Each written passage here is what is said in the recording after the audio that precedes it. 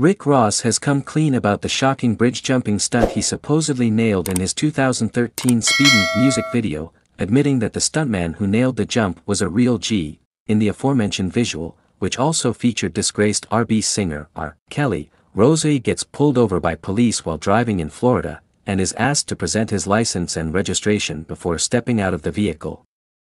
While outside the car he makes a run for the bridge, proclaiming to himself, "I will never go back, so I gotta stay speeding." While it looks very much like Rosie took the dive off the bridge, the MMG mogul clarified in an Instagram video on Wednesday, July 5, that he merely hired a stunt double to make the dive.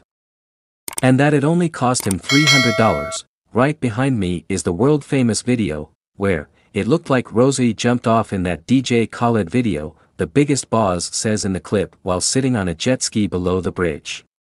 Just for the record, the home that jumped off for me, he a real G. He did it for $300. The Speedin video has since been viewed over 31 million times, and the single appeared on Rosie's sophomore album Trilla, peaking at number 21 on the Billboard Hot 100. As for Trilla, the tape was eventually certified gold by the Recording Association Industry of America, RIAA. Rick Ross himself recently attempted an equally as graceful jump into his pool during his July